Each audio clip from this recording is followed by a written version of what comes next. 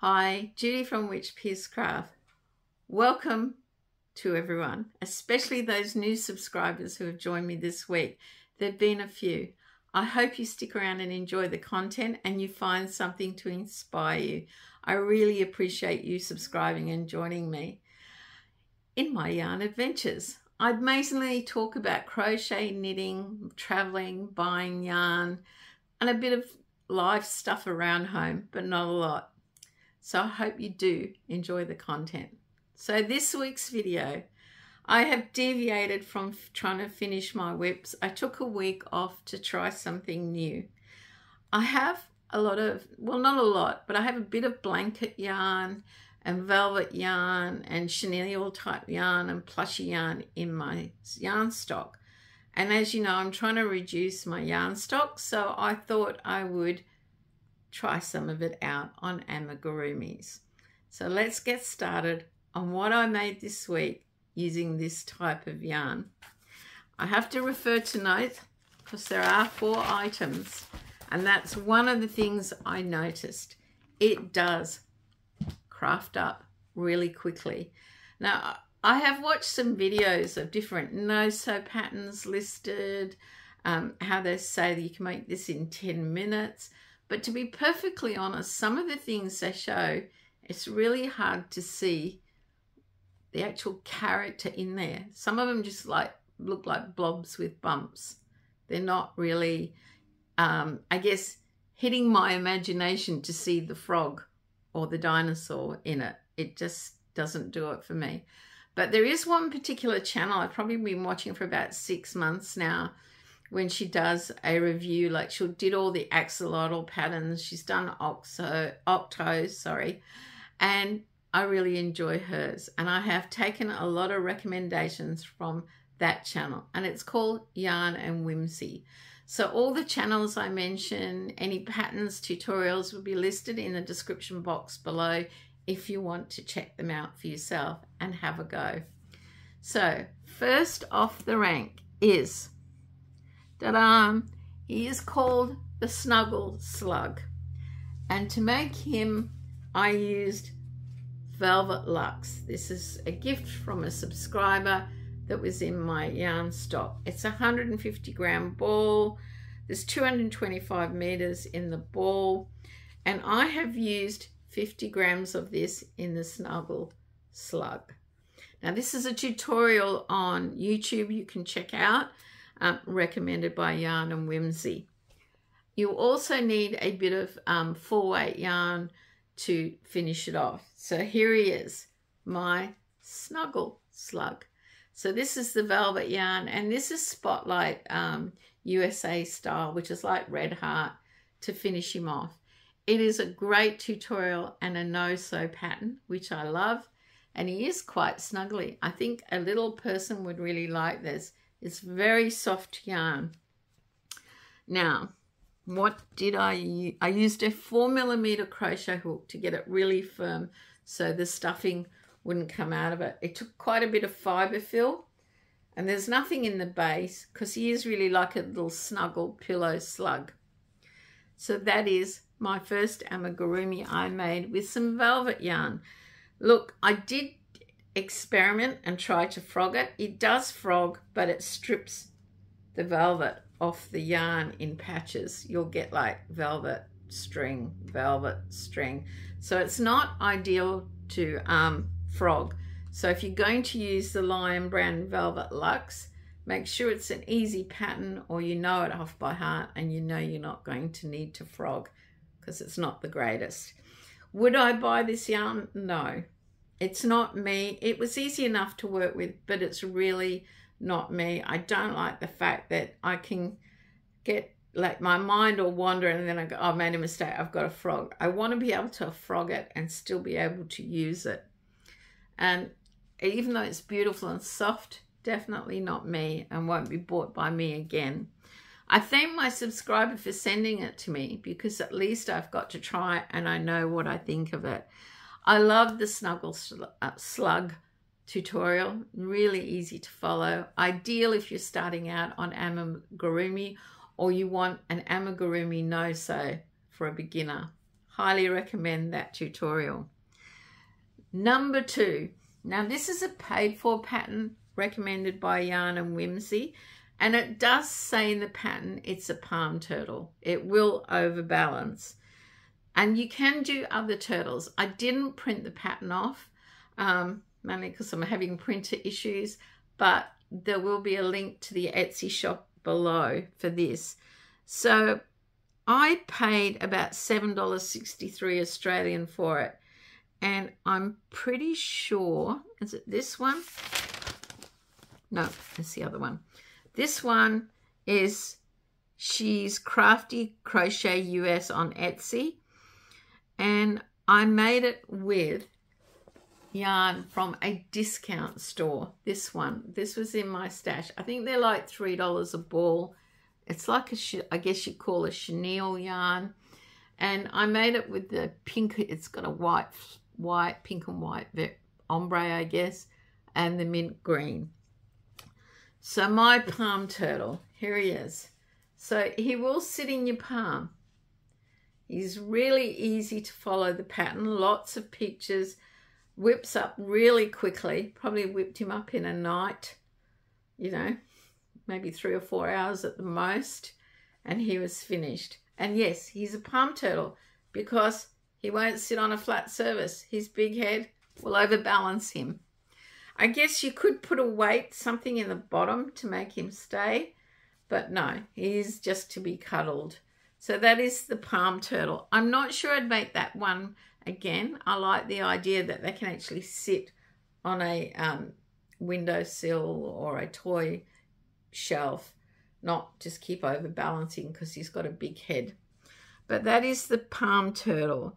Now, this particular yarn, it's easy enough to work with, but yet again, experimenting, you go to frog it and it strips some of the chenille out of the yarn. It is a economical yarn, so I don't expect top quality. Would I buy this again? Only if I could, if there's a color I can't get in anything else and I really want to make something, but I wouldn't go out of my way to buy more, even if it was on sale. I have a feeling that's the last of it, which probably would make something else, because at the end of the day, the palm turtle only took 98 grams. These plushy blankety yarns, they don't seem to take a lot of yarn. And yes, they do work up quickly, as people say.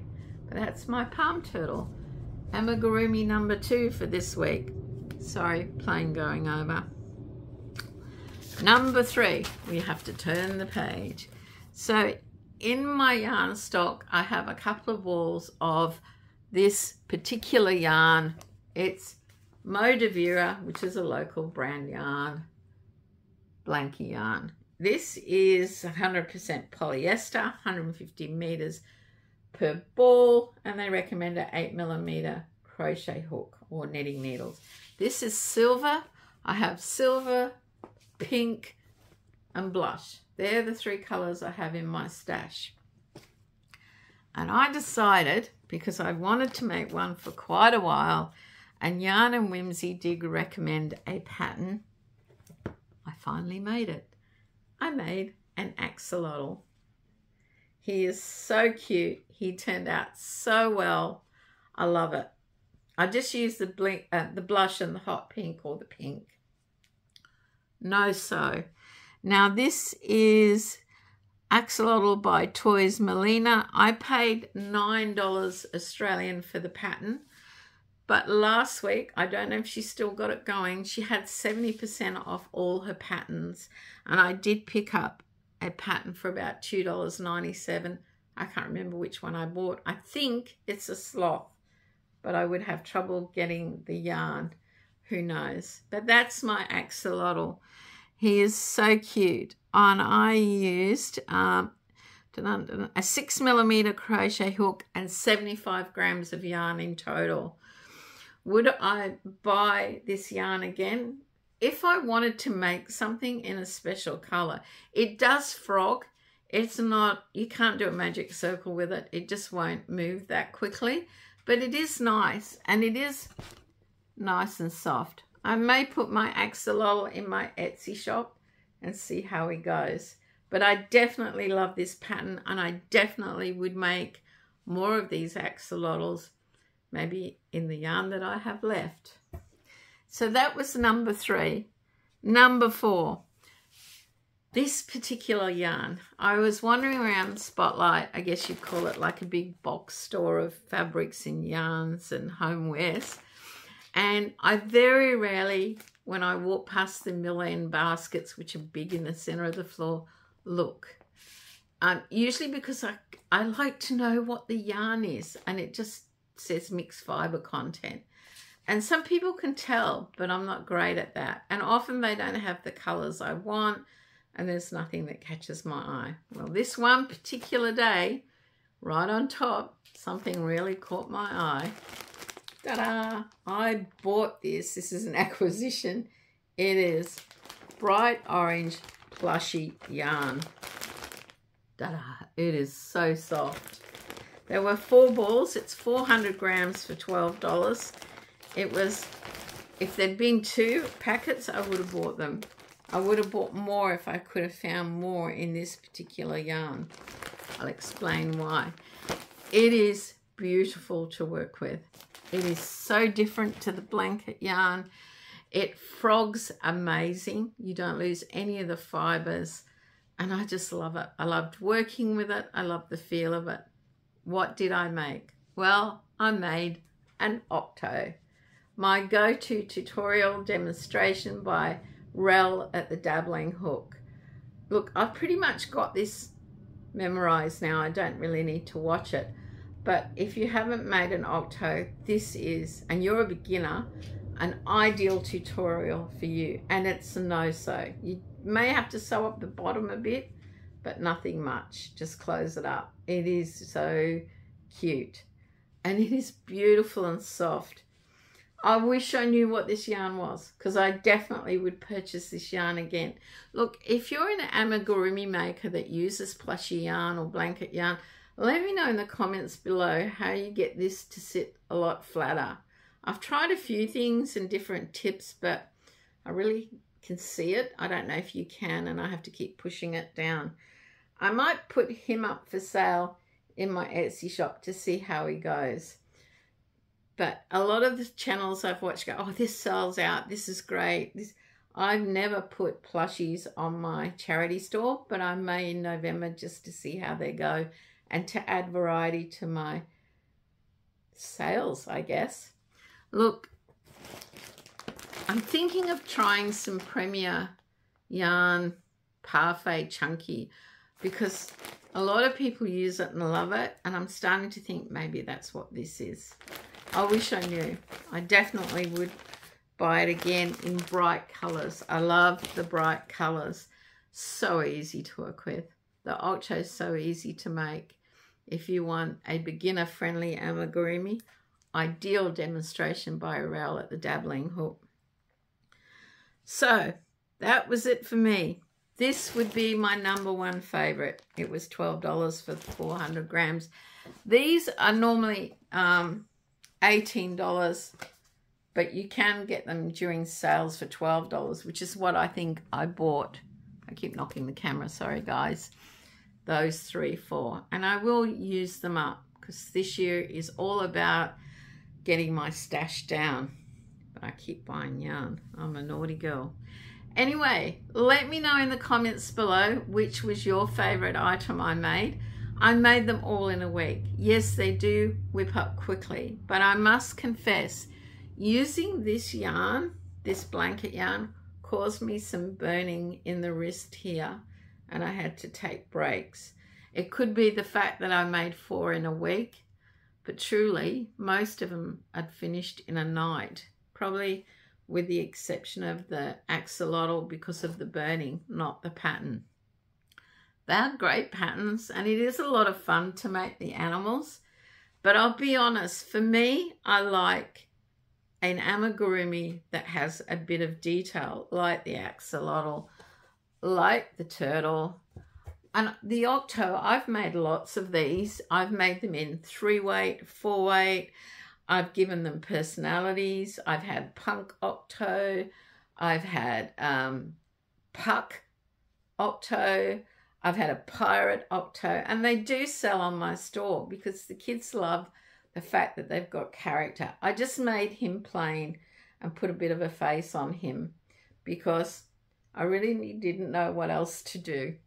But he is so cute, and there may be other octos appearing in Plushie yarn in my life. Guys, it's been a different week for me. It's been extremely cold here in Cairns, or Holloway's Beach where I live in North Queensland. Last night, believe it or not, it got down to 11 Celsius. Today, its maximum at the moment, and it's probably around lunchtime, is 23 Celsius, which is like about, I don't know, 76 Fahrenheit maybe. And last night, I was freezing. I had on socks. I had on my duck feet I made over the socks, long pants, jumper. I had my, what would I call it? The Hexie camper cardigan. I had blankets. I just felt the cold so bad. And today I've got long sleeves. And earlier I was wearing like a shawl around the house to keep me warm. The house is quite warm but it's designed to stay cool in summer. So when the temperature drops outside, boom. So yes, we're having a bit of a cold snap, but it is great crafting weather and the sun is shining. Even though it's cold for us, it is shining. Today is a public holiday, being Friday. It is what we call our show day. Our big craft agricultural show is on and we get a public holiday day off for it, but I'm not going to it. I'm going to do some more crafting. I need to get back to those whips that I need to finish. Let me know if you have any tips on how to get that to stay flat. Let me know what's your favorite plushie yarn to use.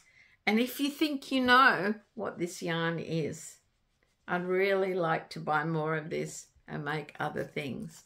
So from me, stay safe, stay well, and make sure you have one crafty day. Bye for now.